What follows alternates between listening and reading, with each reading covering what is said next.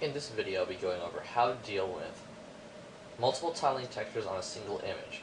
So a question I've been asked several times is, how would I use something like this, for example, I have 4 tiling textures on here, and have it so that I don't have to cut up my model or be able to tile these images all over the place. Because, as we know, if we were to tile this right now inside Maya, it'll tile the whole image. But what if I wanted to only tile a little section of it? Alright, so this video will be going over that. Start with a plane. It can be any object you want, but you'll see the effect. I want to make this, just the 1 by 1. I'm going to open the Hypershade, and I'm going to apply a Lambert to this. So just show the problem we have first. Go to Color, File, and load up the texture map. Press the number 6, and we see the actual texture here. Alright, so we have our little network over here on the side. I'm going to close this. I'm going to double click my Place 2D texture, and typically the way I tile is by repeating my UVs. But if I were to do, let's say, 5 by 5, we can obviously see the problem. We have the rest of this showing. So first off, I'd like to go over how do we even get just one of these corners to show. There are 2 different ways. One is by using coverage, and the other is using repeat UV.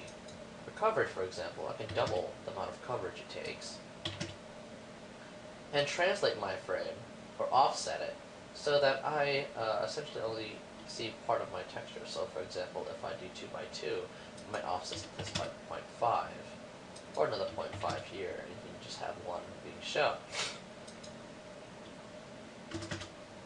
The other way is where you're repeating the UV. If I do 0.5,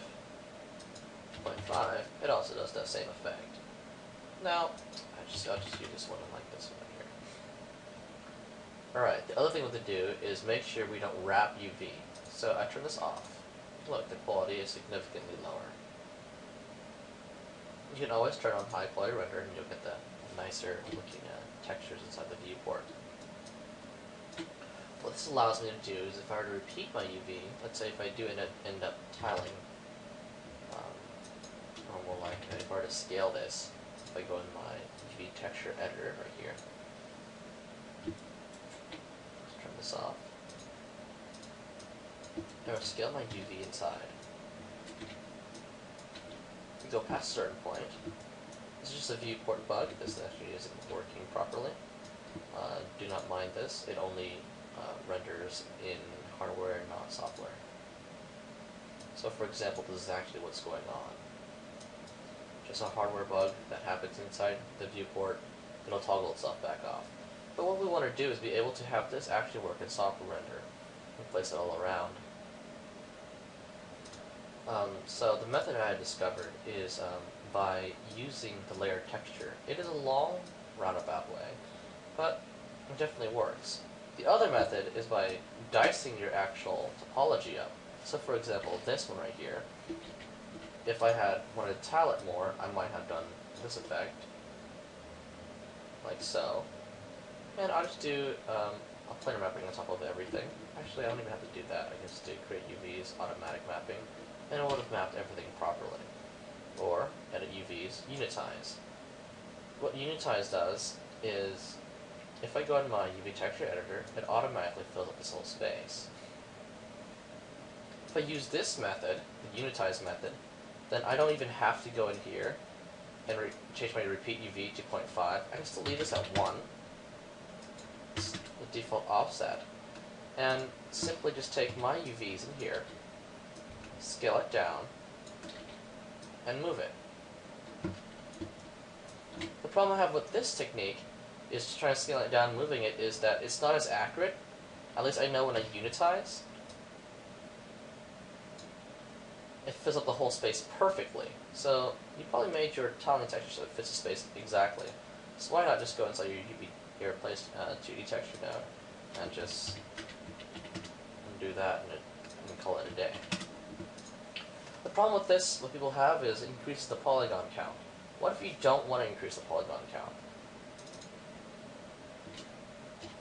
Well, it's a lot longer, much more roundabout way. Unitize that.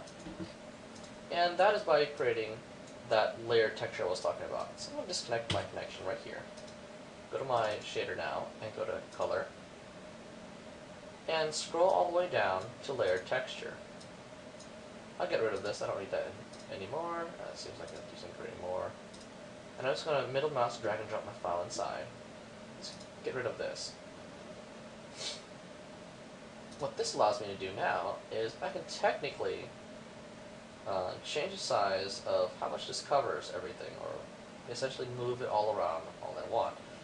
So, for example, I want this to take 0.5, 0.5. Let's see how little the amount of space is actually taken up. If I go to high quality render, I actually see how it's placed. So I have this placed right there.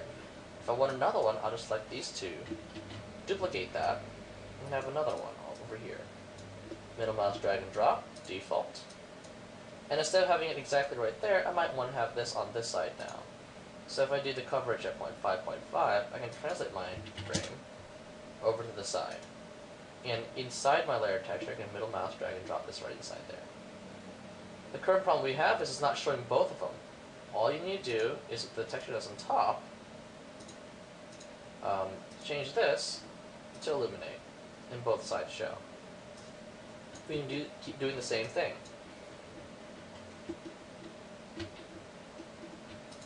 Let's do Control D and have another one. Default. What's nice is, what if I wanted to change this up and have not just this one tile right here, but I wanted a different texture on top of the tile? I can then go back in here, and in my 2D texture node, instead of putting 0.5 right here, I'm going to have another 0.5 on this side to make sure it's in the upper right hand corner. Let's attach this right inside. And so this also, to illuminate, that part shows up. But if I want to change my texture, it's going to place 2D node now, and change this to whichever one I want. I find this to be very useful, and you only have one polygon on top. And you can tile this on top of that too. So I can duplicate that. And drag and drop. And same thing, illuminate. Of course, I can move this. This 2D texture node right now has everything placed on a 0.5, 0.5 over here. Get rid of that one. Actually, I need this one here. I need this one to be gone. And there we go. 2 tiling textures going across a single face and manually placing wherever you want. And you're using the one same texture and just multiple nodes.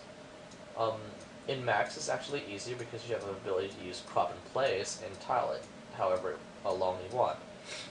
But for Maya, this is a method I had found out would be very useful. I've also prepared another texture, just because I like always using a smiley face in just about everything I use. I create another texture over here, and I can keep my color to be pure black, or whatever color I want it to be. The alpha, I'm going to go to File,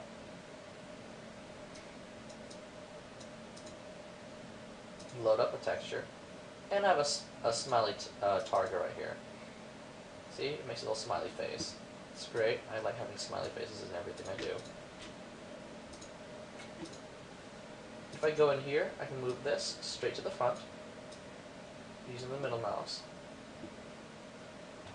And right now it's not reading right, so I have to go in here, go to color balance, just turn on alpha's luminance. Let's plug in the right location.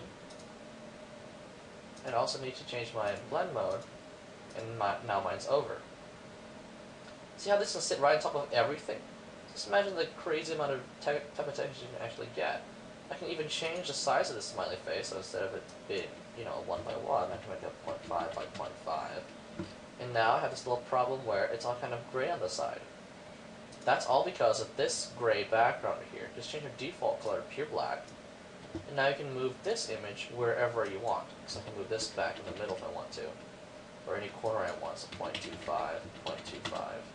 It's smack dab in the center again. And this allows you to reuse a lot of your textures and place any detail you want, and it's on a single face.